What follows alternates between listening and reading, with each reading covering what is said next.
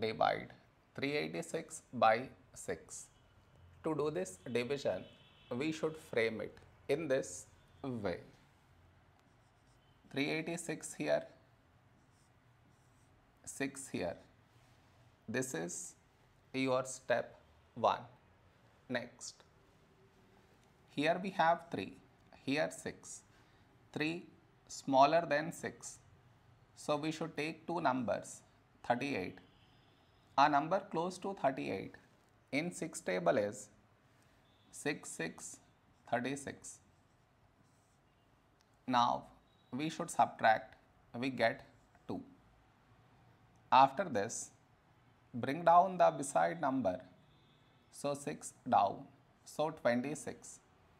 A number close to 26 in 6 table is 6 fours, 24.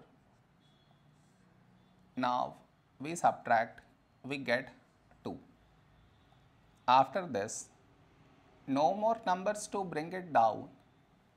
So what we do is, we put dot, take 0, so 20. A number close to 20 in 6 table is 6 threes, 18. Now we subtract, we get 2. Now you observe, we had 2 here and we got 2 again. That means this number keep on repeating. So this is our quotient.